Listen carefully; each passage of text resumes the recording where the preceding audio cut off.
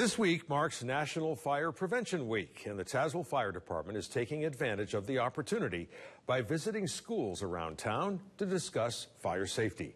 Our James McDowell was in Tazewell today with firefighters as they put the cookies on the lower shelf. Firefighters visited Carline Avenue Preschool on Wednesday morning. Students enrolled at the preschool range in ages from 3 to 5 years old, so Assistant Chief Jason Hodges had to adapt his important info to the specific children he was speaking to. Explaining to the younger kids what to do if they have to call 911 and some of the questions that the 911 dispatchers would be asking. Hodges recalls a run he made in which a kid had to place that very crucial call.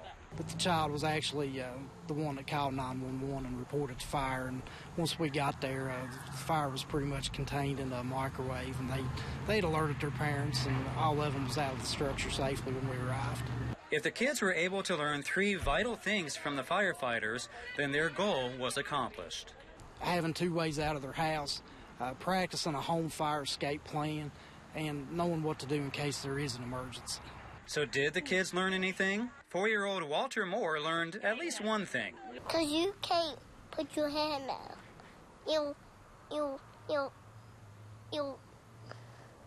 Maybe you'll burn your hand off. Here for you in Tazewell,